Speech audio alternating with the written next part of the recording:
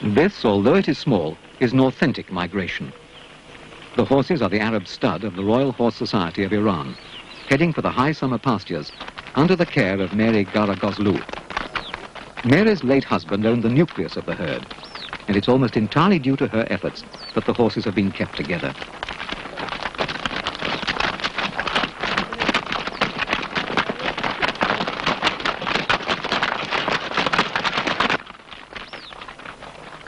The 450-mile migration takes 14 days, and the twice-yearly passing of the herd causes great excitement in the isolated upland villages.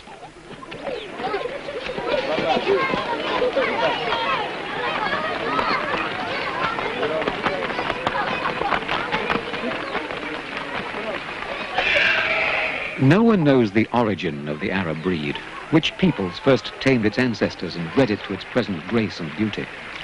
It probably came from the land between the Tigris and Euphrates rivers, and is the traditional mount of the Bedouin.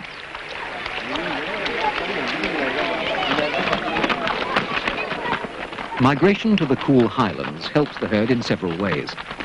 Apart from ensuring better pastures, the change of altitude and temperature toughens up the breed. Exposure to excessive heat not only stunts the early growth of foals, it also restricts the breeding season, so that fewer foals are born. So the long uphill journey is well worthwhile.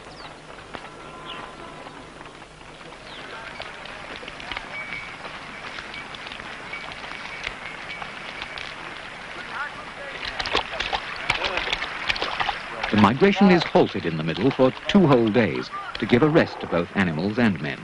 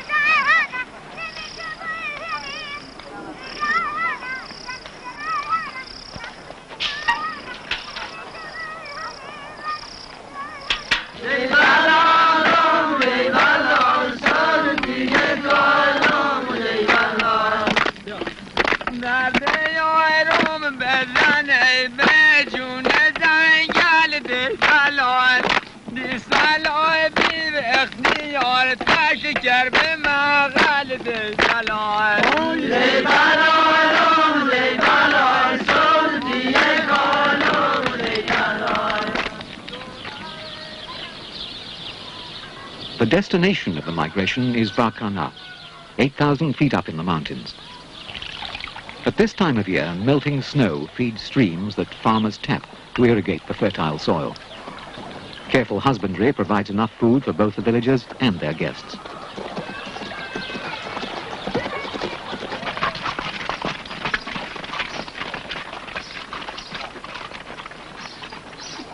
The welcoming stables belonged to Mary until she made a gift of them to the nation.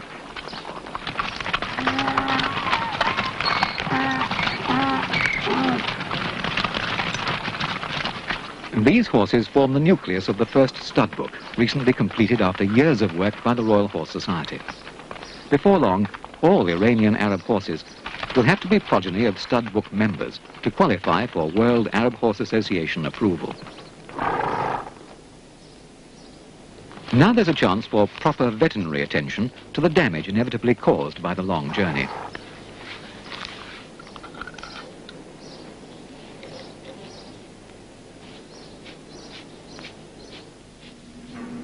Veterinary care of a very high order is now available in Iran. The reason for this is the existence of several centers of veterinary and agricultural education. This operation is for the reduction of an inguinal hernia in a valuable horse.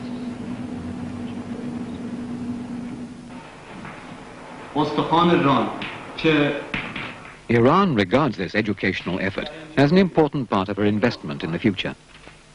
These students are the up-and-coming veterinarians, some of whom will take the new knowledge to the tribesmen in the more remote parts of the country.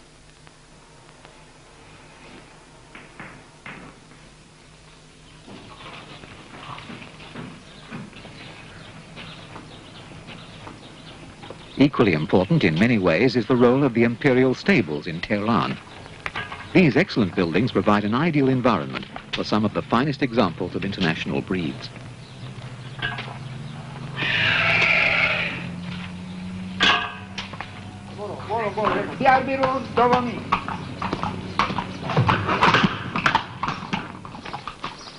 And these horses, the central stock group of the Royal Horse Society, are an extremely valuable resource of the country.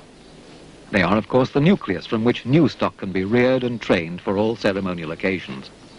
And they're also a reservoir of the best of the native breeds.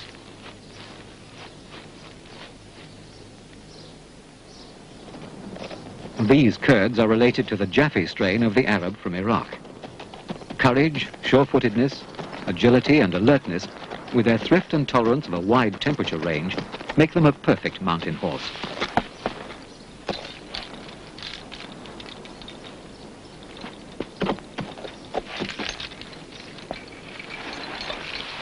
The royal stables also form a focal point for all kinds of ancillary activities associated with the care of the horse.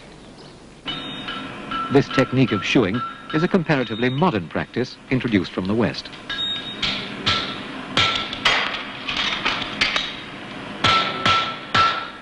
Iranian farriers trained at Melton Mowbray in England pass on the craft to their colleagues.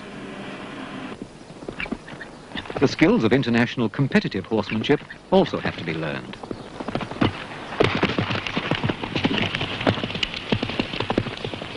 Jumping isn't one of the obvious strengths of the traditional horseman of the steppes.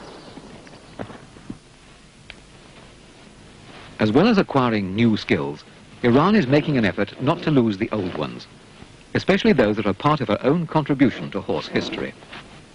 This saddle maker, working on a pack saddle, is drawing on know-how handed down through his family for generations.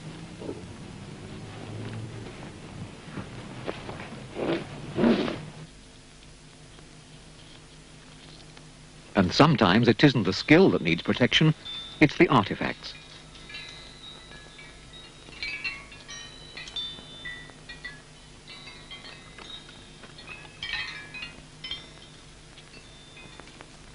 At least one devoted collector, Lev Tamp, is trying to save some of the dramatic and elaborate jewellery that was once part of the ceremonial costume of the Turkoman people.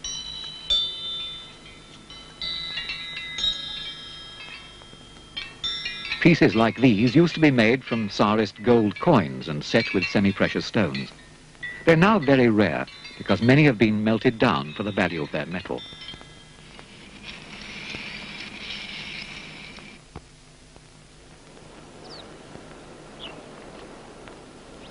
Lev Tamp has also managed to assemble the accoutrements appropriate to a Turkoman horseman of 50 years ago.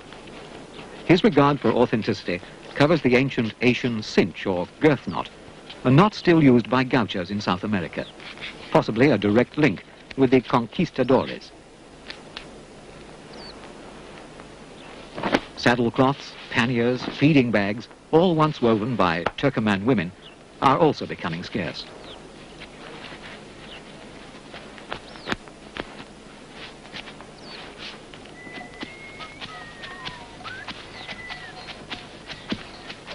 But from material in his collection, Lev Tamp can give a stylish imitation of a sheikh riding out to survey his flocks.